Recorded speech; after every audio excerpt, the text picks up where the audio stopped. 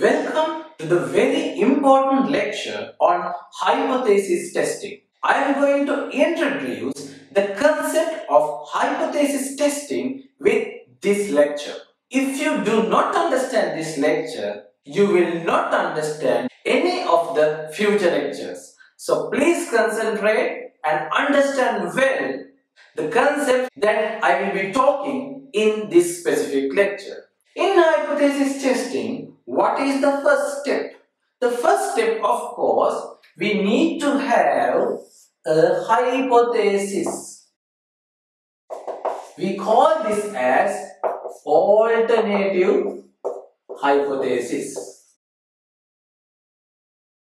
We denote that as HA. Okay, we'll start with example. In the previous example, the birth weight of the babies born to HIV infected mothers is significantly less in comparison to the normal birth weight. So this is mu H is significantly less than mu normal.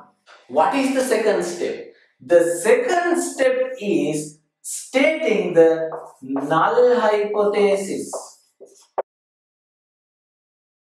I told you to test our hypothesis, whether it is different, whether it is associated, you need to know what is normal. In null hypothesis, we understand what is normal. We state that mu H is not significantly different from mu N, right? The third one is you need to decide whether this test is one-tailed test or two-tailed test. Here we are only interested in lower side, so it is one-tailed test. What is the next step? You should have a basic understanding about what is the exact test that you are going to do to test this specific hypothesis. Here, generally, to test the mean difference of two groups, you have to choose the t-test. So the fourth step is deciding the statistical test. Here it is t-test. I will discuss t-test in another lecture. So for the moment, keep in mind for this hypothesis it is t-test. But for other hypotheses, we have several other tests. We have Z-test, R-test, ANOVA, MANOVA, and many other tests depending on the various hypotheses that we are testing in a practical setup. So it is test. Of course, once you decide the test, you have to do the research. That means you have to collect data, you have to enter the data, and you have to analyze the data. Once you analyze the data, you will have to decide the critical region. We call that as rejection region. What is rejection region? I told you, in null distribution, what is the exact area? In here, we are interested in null distribution, 5% of this one.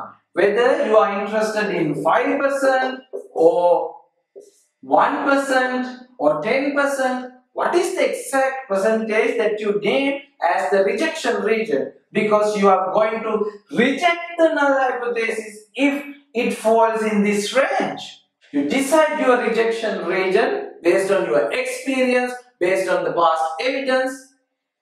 Once you decide, you will have the value from this one. We call that as test. As we have performed the test, after the data analysis, you will get something called test statistic.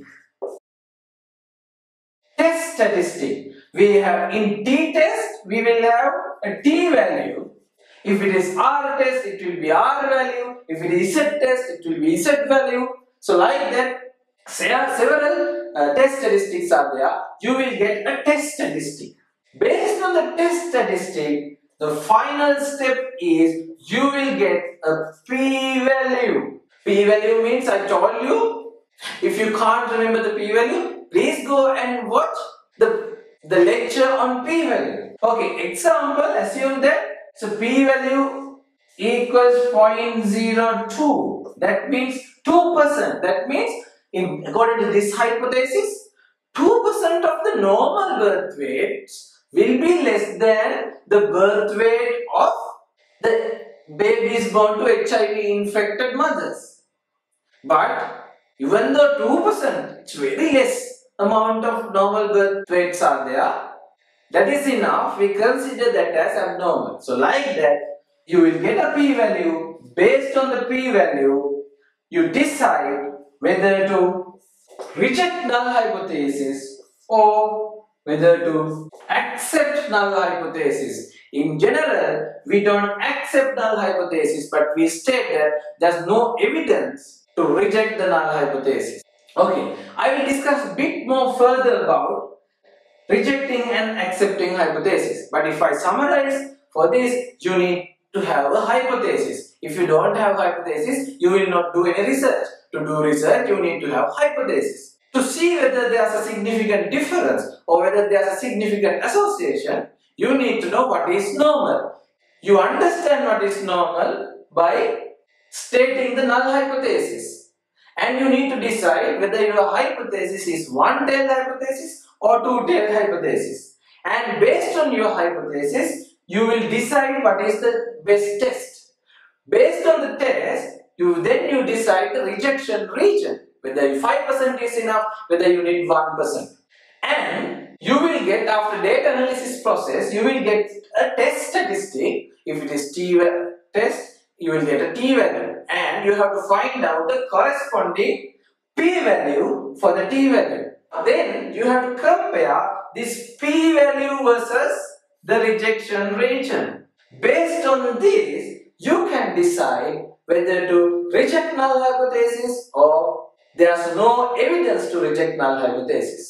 So our hypothesis is mu h is significantly less than mu normal. So our null hypothesis is mu h is not significantly less than mu n. Assume that you decide your rejection region as 5%, and after data analysis everything, your p-value is 0.02. What do we do now? As 5% and this is one-tailed test, your null distribution is something like this. So your null distribution is this one, and this is your rejection region, which is 5%. As your p-value is 0.02, now you know that mu h should be somewhere less than this, because this is 5%, so this is 2%, so it should be somewhere here. So only 2% of the values will be less than that. So now your mu h is here, the rejection region is here. Now this one falls within the rejection region or significant difference region. Because of that, you can reject the null hypothesis. You can reject the null hypothesis or the no difference. Based on this, you reject null hypothesis. If your p equals 0.08, that means this one is somewhere here. As 8% is there, no, we don't reject the null hypothesis. We think that's no evidence, because 8% of the normal people are less than that. I hope you are clear. You have a basic understanding about hypothesis testing. In any of the tests that I am going to discuss in the coming few lectures, you have to follow these procedures.